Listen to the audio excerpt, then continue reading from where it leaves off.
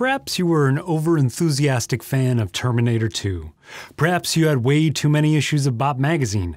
Perhaps you were just a bored kid in the 90s who spent a lot of time at the Dollar Theater. In any case, a lot more of you have seen Brainscan than you care to admit, or, more likely, even remember. Because despite the amazing performance of one T. Ryder Smith, we'll get to that, this was a pretty forgettable movie. It was shitty for sure, but not offensively shitty, not memorably shitty, which is sad because it didn't have to be. I'd even go as far as to say that the premise of this movie was the perfect slasher horror franchise response to the rise of the digital age. But a turd covered in good intentions is still on the road to shit. Instead of an interactive trip to hell, as the movie poster promises, we are given an awkward teenager's battle with angst and alienation. If you're trying to sell a horror franchise to the kind of people who buy tickets to see horror franchises, you don't cut out all the gore and leave us a dead-faced Edward Furlong. A lot of horror movies have made this mistake. If you saw my review of Penn Jillette's attempt at horror suspense, you didn't, it's okay. You'll notice that both movies suffer from a great premise against a toothless execution. In other, more misogynistic words, they got no balls, yo! I'm actually astounded that Brainscan comes with an R rating. I literally just recommended this movie to my girlfriend for her 10-year-old kid. Sup, Colby? Enjoy the mild blood and subtle adult themes, buddy. Oh, and I hope you enjoy your director's cut poster signed by Mr. Penn Jillette and Adam Rifkin. See? I tied it all together with a kid that my audience has no reference to. Harmony. Okay, back on task. One aspect of this film that certainly wasn't toothless was the fearless performance of T. Ryder Smith. And not because he was chewing the scenery. He wasn't. Which was surprising because I was almost certain that in the current year I would go back to this performance and, like so many Gary Oldman performances, just realize that I had been tricked by a talented overactor. But to be clear, most everyone surrounding Edward Furlong does a decent job. Discount Derek Jacobi's not bad. Discount Pauly Shore. Yeah, that was the thing in the 90s. He's downright lovable. Where the fuck is that guy? I want him to be my best friend. And discount Christopher Lee does a hell of a job. Oh, actually, Frank Langella has actually been nominated for an Oscar. Face dead Christopher Lee. Oh, and Amy Hargreaves does as much as she can while playing the object next door. This film is yet another reminder of the Kuleshov effect and why, at first glance, you might not notice the almost non-existent performance of Edward Furlong, who director John Flynn had this to say about. Eddie Furlong was a 15-year-old kid who couldn't act. You had to slap him awake every morning. He actually said that. In contrast, T. Ryder Smith does something that even competent film and television actors are afraid of doing. Committing to active choices. In fact, this trend of avoiding choices seems to be getting worse and worse every decade. Is it that somehow the actor's studio naturalism of Marlon Brando and Marilyn Monroe gave rise to a fear of making fake choices, and then soon a fear of making any choices at all? Choose! Well, having spent some considerable time on stage, and then in front of the camera, and in the editing bay myself, I can't find it in my heart to blame any actor getting in front of the camera for not wanting to make a choice.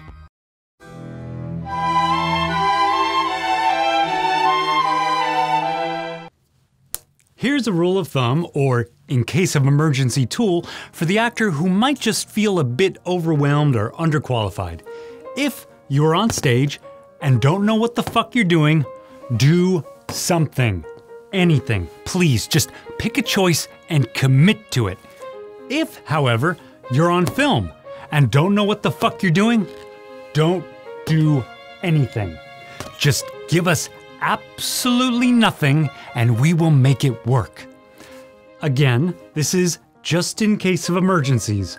Ideally, you'll have some clue as to what's going on, and in either medium, should work to make genuine choices. Oddly, this movie gives us both extremes, with the wildly dynamic T. Ryder Smith, who was mostly a stage actor, and the nearly comatose Edward Furlong. Please. Don't look in there.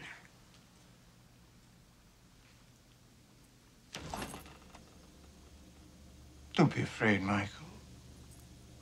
Nothing in there but frozen meat.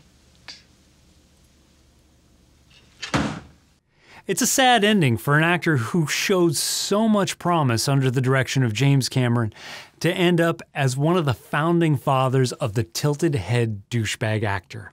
You see what I'm talking about? No, I don't really see it. Well, look there now.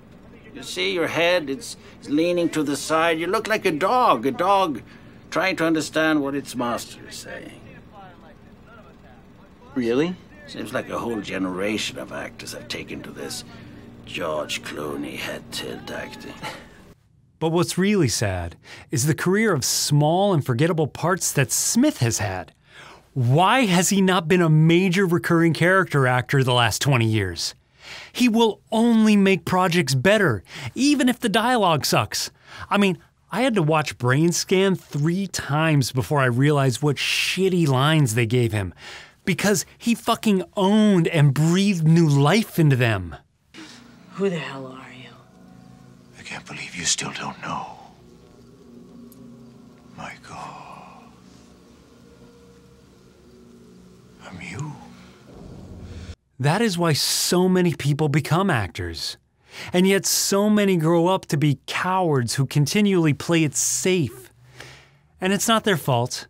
I mean, they don't often cast themselves, and even the casting directors are generally told who to cast because all the people who have real jobs are too busy to handle the casting process themselves. And even then, I can totally empathize with a director-producer who would rather just have a neutral masked professional who might not be a great actor, but will get the job done and won't get in the way of their vision. I get it.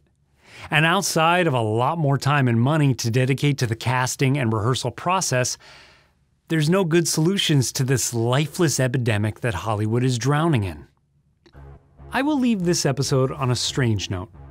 This is one of the only shitty movies in our series that I'm going to recommend because, strangely and quite depressingly, this movie has actually aged better in the years that we've all been sucking on our cocaine-covered nostalgia balls. Especially that sexy synth soundtrack, which I assume was only a necessity because of budget constraints. So, thank you, Stranger Things, for making even more garbage from my youth seem enjoyable.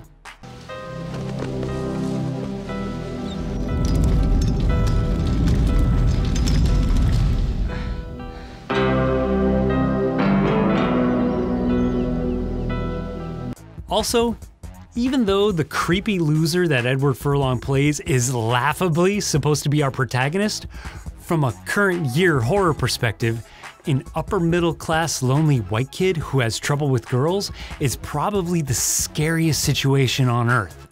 So if you're looking for an ironically scary B horror movie this Halloween season, made by and for the 90s, then this 1994 Edward Furlong vehicle is a decent choice.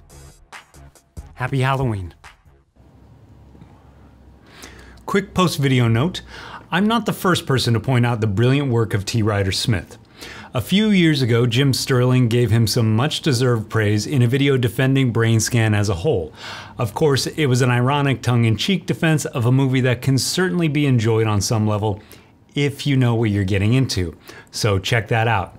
And if you're really interested, T. Ryder Smith himself has an in-depth article about his experience and the shoot as a whole on his website with a lot of fun pictures and anecdotes. Links for everything below.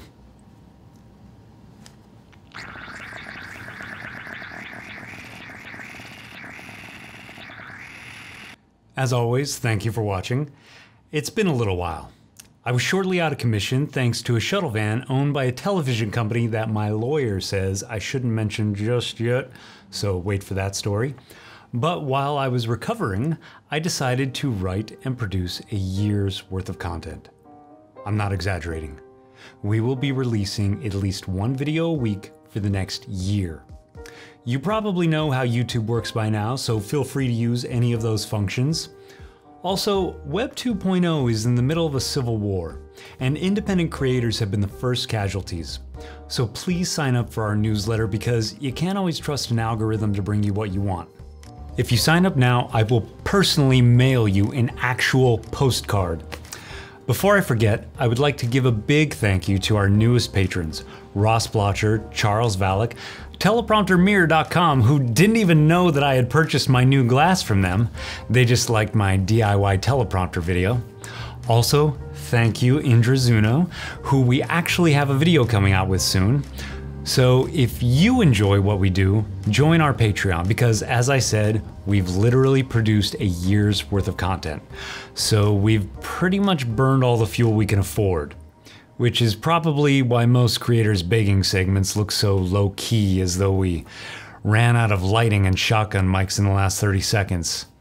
This isn't even plugged in. But I am actually here this time. Thanks for watching.